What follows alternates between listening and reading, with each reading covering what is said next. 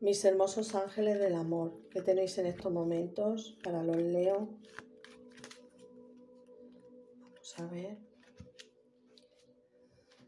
En estos momentos, estos maravillosos ángeles del amor, de la guarda, que tienen que deciros, y vamos a ver las energías que estáis viviendo un poco en estos momentos.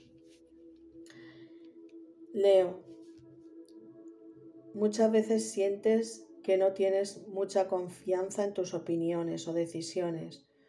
Debes de confiar más en ti mismo o en ti misma. Date la oportunidad de llevar a cabo tus decisiones, no importa si te equivocas, ya que eso para ti serán experiencias y aprendizaje.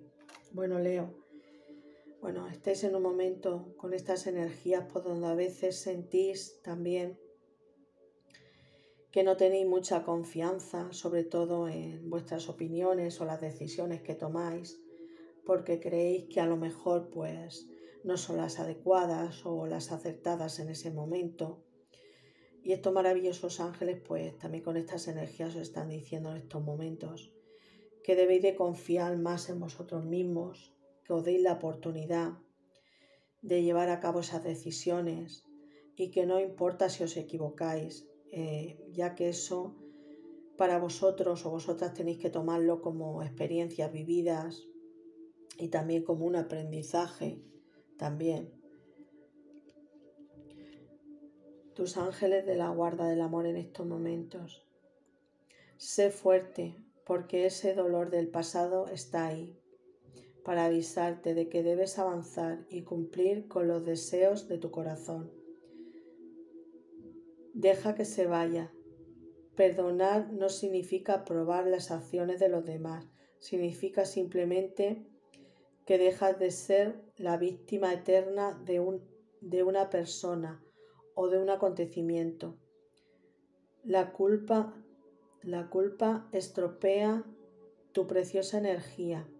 Bendice y perdona los dolores del pasado, porque si así lo haces, cosecharás una vida de alegría.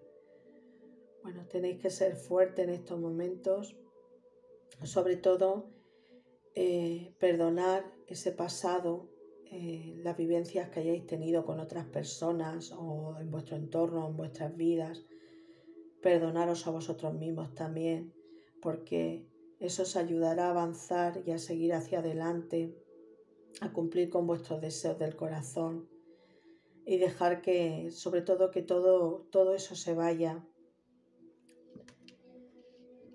Y como bien dice aquí, pues confiar más en vuestras opiniones y en vuestras decisiones.